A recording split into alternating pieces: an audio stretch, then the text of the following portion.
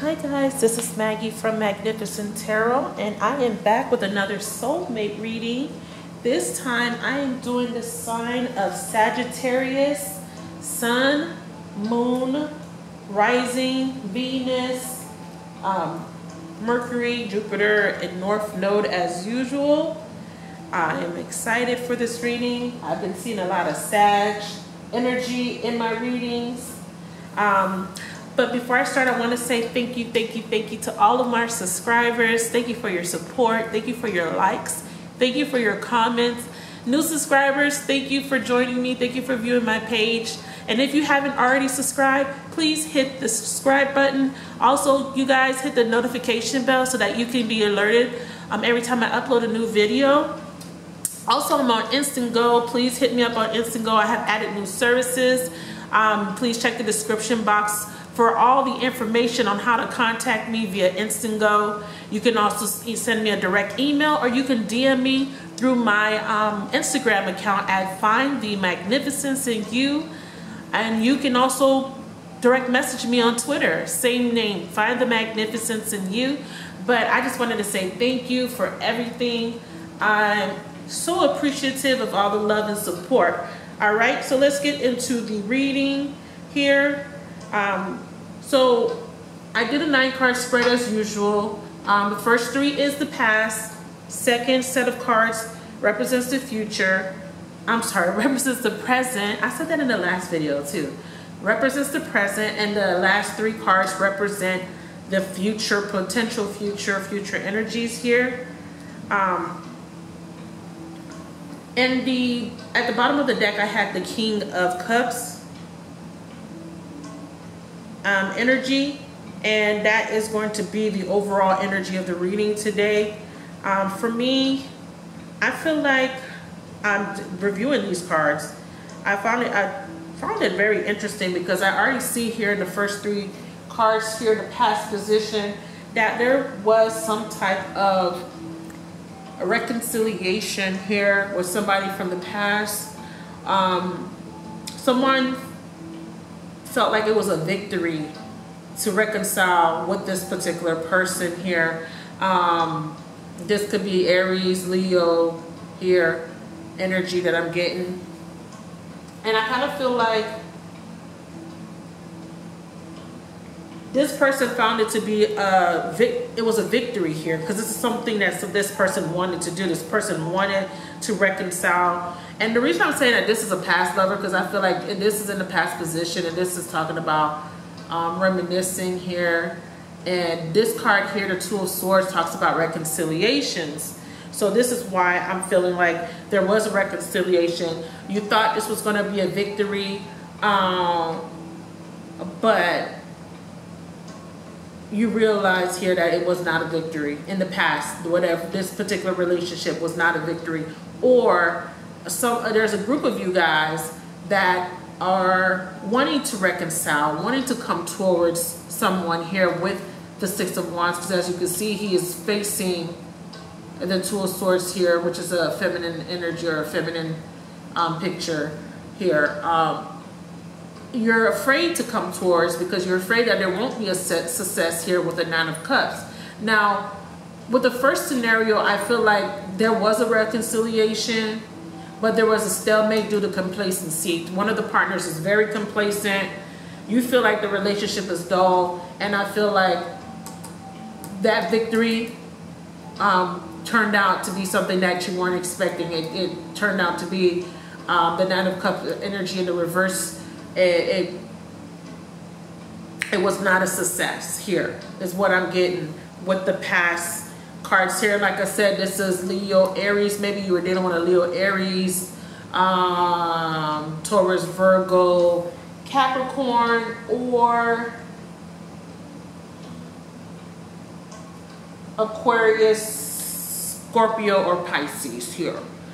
Okay, so into the future position, we still see, I still see the indecision here because I have the 7 of Cups right beneath the 2 of Swords here. For me, I feel like the Page of Wands is showing up here basically because there is a realization that there's something needing to be addressed in this relationship, because this is bringing a message. This is, I feel like you want to say something about the situation. You want to come towards the person and say, you know, how you feel, and you know that there's something that needs to be addressed here because of the complacency. There's stagnation here with the Nine of Pentacles, but I feel like there are still some indecisions on how you're going to address the situation. Also, I kind of feel like there's a decision to end this relationship. And the reason why I'm saying that is because the 9 here is denoting a completion. This is denoting some type of cycle that needs to be ended here. There's 7 of Cups. And I feel like you're trying to make a choice, but you don't know what choice to make. You don't know if you want to break off the relationship, or there's an attempt to make the relationship work, but you didn't find success in the past, and you're still trying to. Here, for me, I feel like you're trying to hold on to a fantasy, maybe. Here with the 7 of Cups, there's a fantasy that somehow that this relationship might work out, is what I'm getting. But with the 9 of Pentacles here in the center here, right beneath the 9 of Cups in reverse, I feel like there hasn't been success, or the success is coming along very slow because it's a slow, steady progress here with the 9 of Pentacles. And again, like I said, the other scenario is, for me, like you want to come towards this person in the past. You couldn't make a decision because there was a fear that there wouldn't be a victory, that there wouldn't be a success in the relationship, that caused a stalemate. I feel like you want to come towards this person with a message here in the present. You want to communicate this, but you're coming at us very slowly, and you're still making a choice. You're still trying to decide, is this just a fantasy? This is delusional. This person doesn't want to be with me.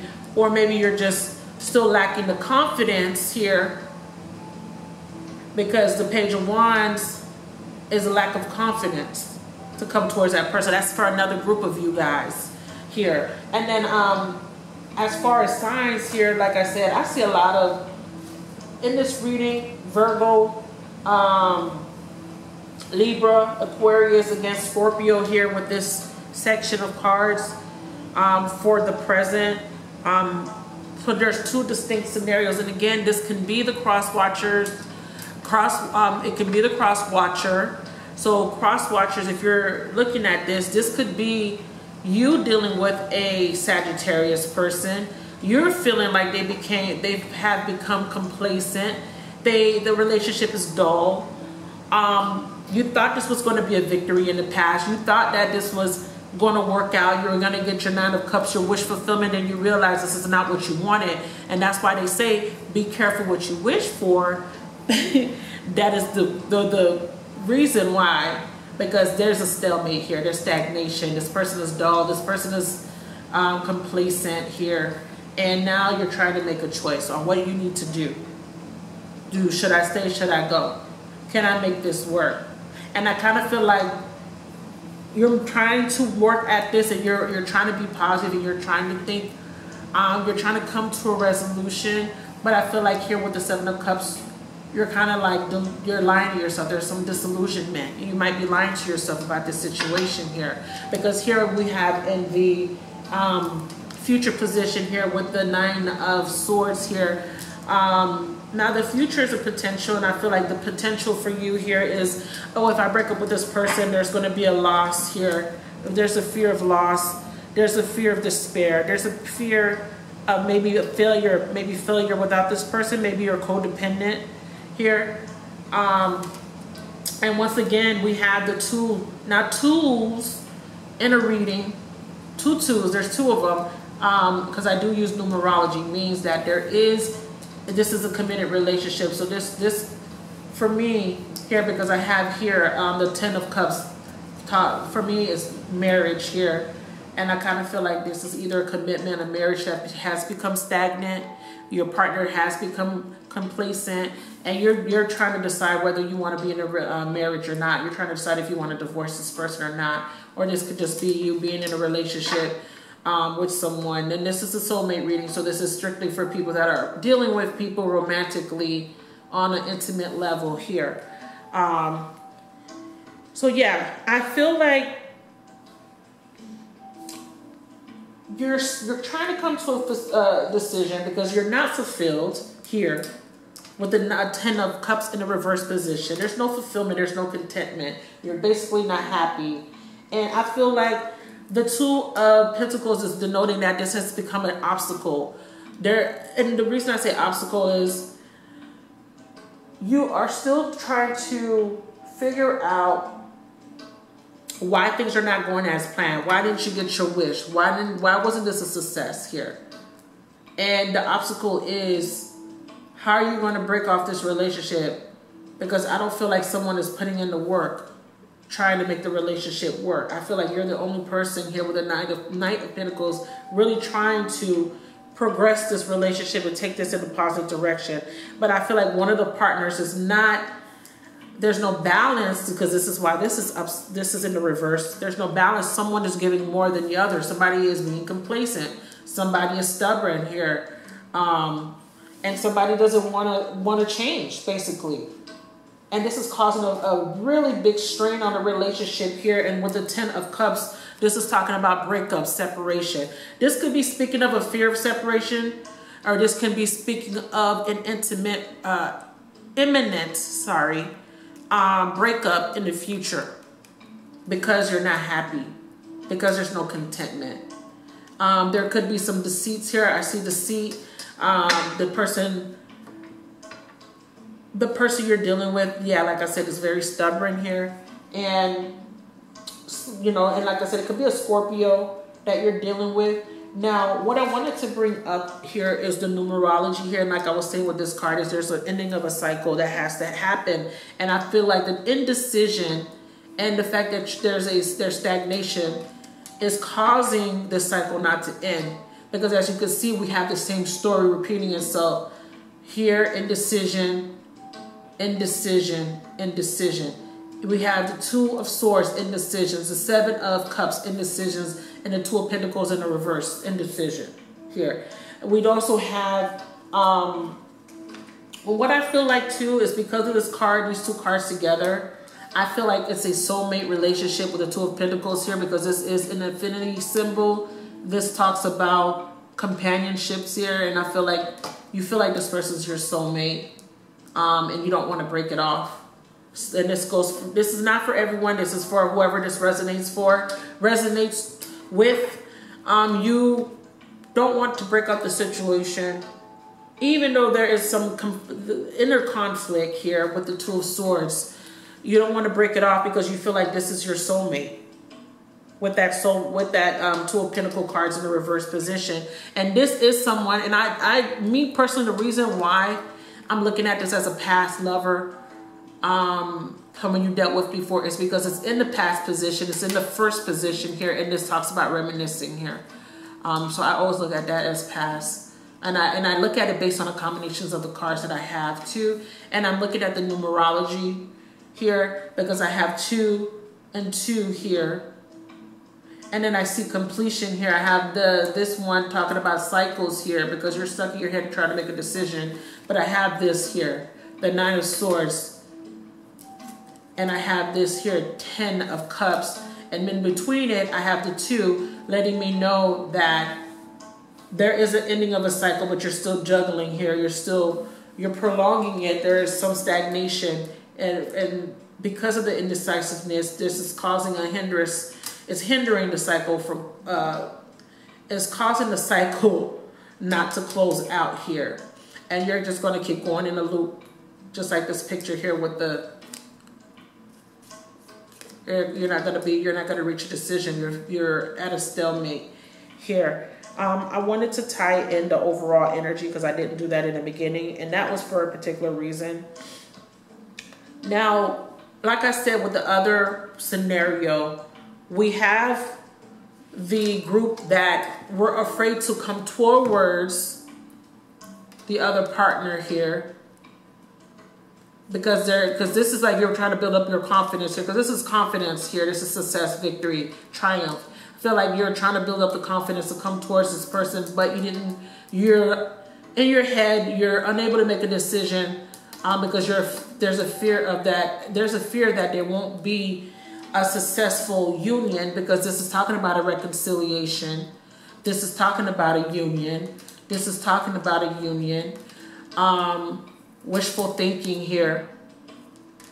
You want to come towards this person here, but the Knight of Pentacles is letting me know that you're taking a long time, or somebody's coming towards a Sagittarius. And like I said, it's just two different scenarios I'm seeing here. People in union and people that are not currently in union. You want to come towards someone with a reconciliation. That's denoted with the Knight of Cups, because that's why I saved this for last. You want to come towards somebody with an offer, but you're in your head about the decision. You don't know if you should come towards that person. You're lacking confidence here with the Page of Wands in the reverse position. And you kind of feel like, right now it's like a fantasy. It's a fantasy of yours. You're fantasizing about the whole, how this is going to work out. You're fantasizing about having this with the person, but imminent future, this is your fears here in this particular quadrant, because this is like a my special layout for me. In this particular corner here, this is your fears. Your fears that there won't be a union. You're juggling the idea, but you're afraid. Now you're in regret. You're disappointed. Mostly at yourself, because you don't know how to come towards this person here with this offer. Now, the advice here is the cycle has to end. There's no balance here. There's no harmony, so this makes me feel like it's unrequited love. That's for the second group, by the way. It's unrequited love, and I feel like that's why you have the Nine of Swords here and you have the Two of Pentacles. It's unrequited, and then it ends with the Ten of Cups. And I feel like the advice is that you need to move on and let this cycle end. If it's for you guys trying to make a decision of ending the cycle, trying to break up with this person, or thinking about, should I break up or should I not break up? I feel like because it ended with this card, there is an imminent separation, because there's no contentment, there's no fulfillment in the relationship as it stands here for Sagittarius, Sun, Moon, Rising people, or the Cross Watcher here. So that's the reading for you guys, your soulmate reading. Please check the description box for information about contacting me for private readings. Please check my discussion tab on my channel page for updates about my services.